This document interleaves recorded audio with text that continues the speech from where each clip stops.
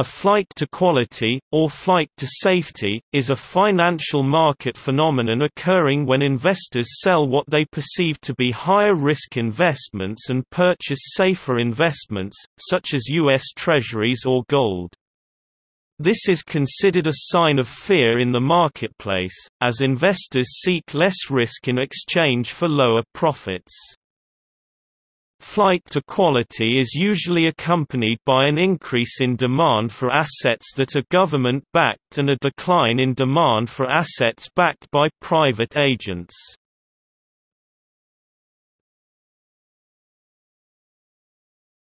Topic: Definition.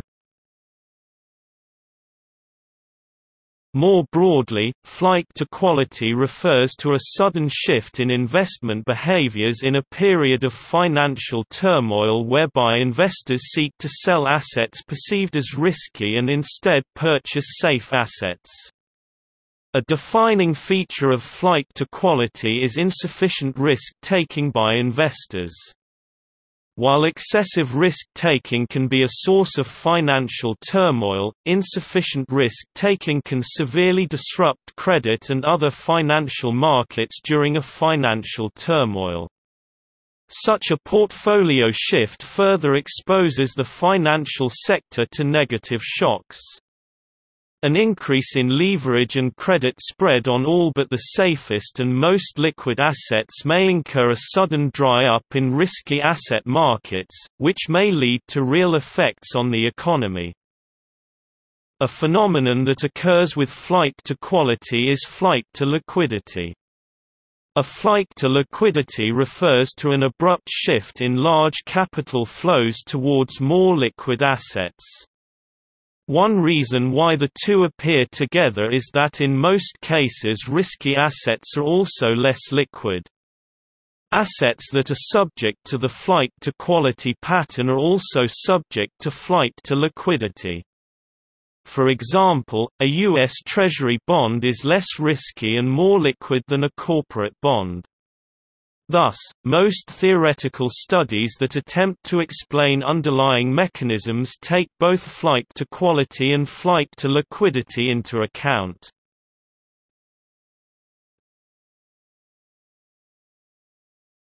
Topic: Mechanism. Flight to quality episodes are triggered by unusual and unexpected events. These events are rare, but the list is longer than a few. The Penn Central Railroad's default in 1970, a sudden stock market crash referred to as Black Monday, the Russian debt default and collapse of long-term capital management in 1998, the 9/11 attack in 2001, and the subprime mortgage crisis in 2008, were all unusual and unexpected events that caught market participants by surprise. The initial effects of these events were a fall in asset prices and aggregate quantity of liquidity in financial market, which deteriorated balance sheets of both borrowers and investors. Worsening of initial impacts developed into a flight to quality pattern, as the unusual and unexpected features of the events made market participants more risk and uncertainty averse, incurring more aggressive reactions compared to responses during other shocks.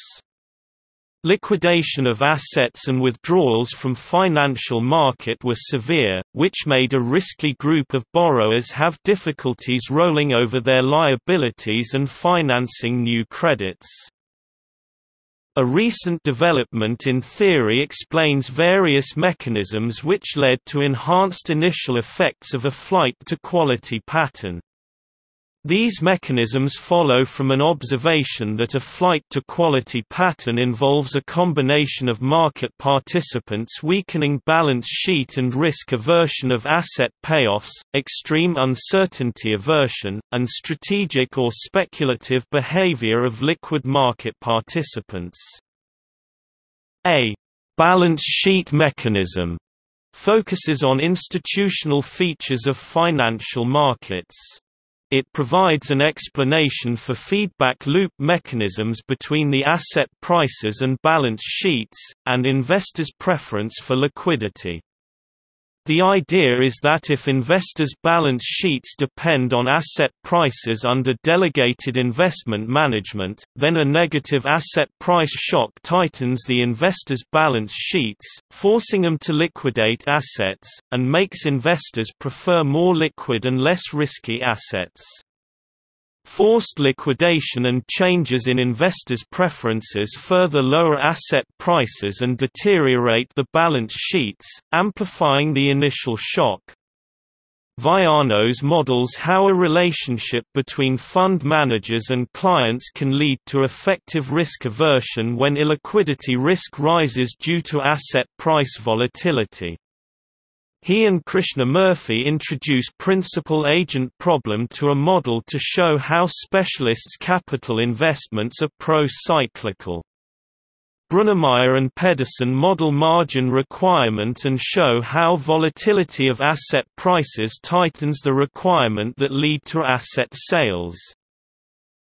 An information amplification mechanism focuses on a role of investors' extreme uncertainty aversion. When an unusual and unexpected event incurs losses, investors find that they do not have a good understanding about the tail outcome that they are facing and treat the risk as Knightian uncertainty. An example is subprime mortgage crisis in 2008. Investors realized that they did not have good understanding about mortgage-backed securities which were newly adopted. Newly adopted financial innovation meant that market participants had only a short time to formulate valuation, and did not have enough history to refer to in their risk management and hedging models. Under Knightian uncertainty, investors respond by disengaging from risky activities and hoarding liquidity while re-evaluating their investment models. They only take conservative approaches, investing on only safe and uncontingent claims, to protect themselves from worst-case scenarios related to the risk that they do not understand, which further deteriorates asset prices and financial market. A model of strategic or speculative behaviors of liquid investors provides another mechanism that explains flight to quality phenomenon. Acharya et al. Show that during financial turmoil liquid banks in interbank loan markets do not lend their liquidity to illiquid banks, nor hoard liquidity for precautionary reasons, but, rather, hoard them to purchase assets at distress prices. Brunnermeier and Pedersen study strategic behaviors of liquid traders when they know that other traders need to liquidate their positions. The study shows that the strategic behaviors would lead to predatory pricing, which would lead the price of risky and illiquid assets to fall further than they would if price were based on risk consideration alone.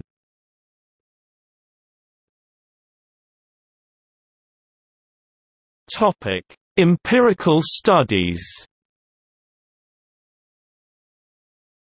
Since flight to quality phenomenon implies a shift in investing behavior towards some safe group of assets from risky assets, efforts to find evidence on flight to quality have been concentrated on analyzing widening yields or quantity changes between two assets. A number of studies find stronger negative association between stock and bond markets during a financial turmoil. Flight to quality is also observable within a safe group of assets. Longstaff finds a spread between Resolution Funding Corporation bonds, whose liabilities are guaranteed by Treasury, and U.S. Treasury bonds increases when consumer confidence drops, money market mutual funds and Treasury buybacks increase. Krishnamurthy compares on-the-run and off-the-run Treasury bonds to find higher spreads on off-the-run bonds are associated with higher spread between commercial paper and Treasury bonds.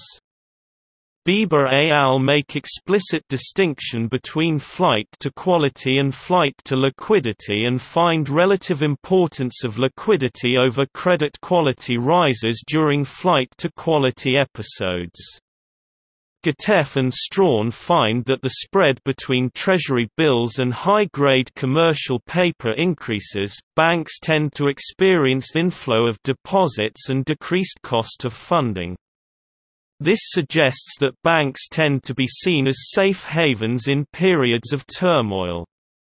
However, data shows that during 1998 the flight to quality episodes worsening relative position of banks compared to the very safe assets.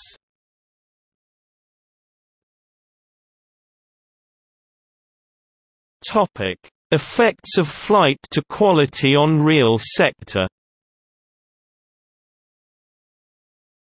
During a flight to quality episode, external financing becomes harder for lower quality borrowers or riskier projects.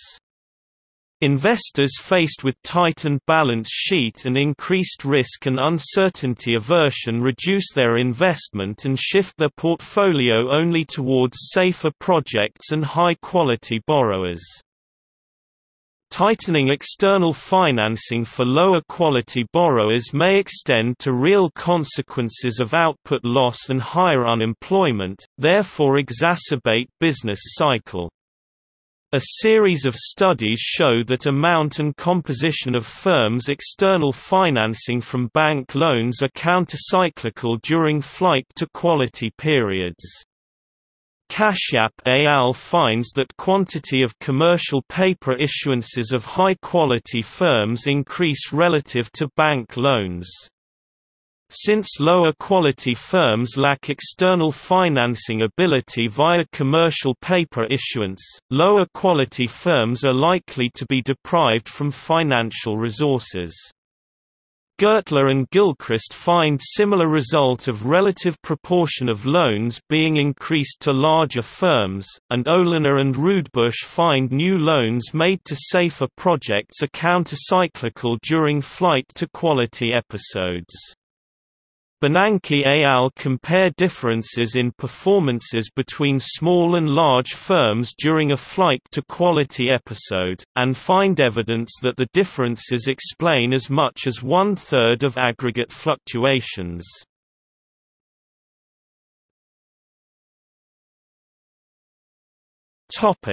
Policy implications. A moral hazard concern generally provides a rationale that government should not intervene in a financial crisis. The argument is that a market participant who expects government bailouts or emergency financing would engage in excessive risk-taking. However, various government policy tools have been proposed to alleviate the effect of flight to quality phenomenon. The argument for government intervention is that flight to quality phenomenon is a result of insufficient risk-taking generated by Knightian uncertainty. There is also an inefficiency issue generated by externality that supports rationale for prudential policy. The externality is generated when in presence of illiquid market, each firm forced to sell illiquid assets depresses prices for everyone else but does not take this effect into account in its decision-making. The externality also enables strategic and speculative behaviors of liquid investors. Caballero and Krishnamurthy show that central bank acting as a lender of last resort would be effective when both balance sheet and information amplifier mechanisms are at work. For instance, a guarantee issuance by government or loans to distressed private sectors would sustain deteriorating asset prices, bring confidence back in financial market, and prevent fire sale of assets. Brock and Mansky argue that government's guarantee on minimum returns on investment can restore investors' confidence when Knightian uncertainty is prevalent. Acharya et al. Argue that the central bank's role as a lender of last resort can also support smooth functioning of interbank markets. The loan from the central bank to distressed banks would improve their outside option in bargaining. Thus less efficient asset sales would not be necessary and liquid banks would not be able to behave monopolistically. Brunnermeier and Pedersen propose short-selling restrictions and trading halts to eliminate predatory behaviors of liquid traders.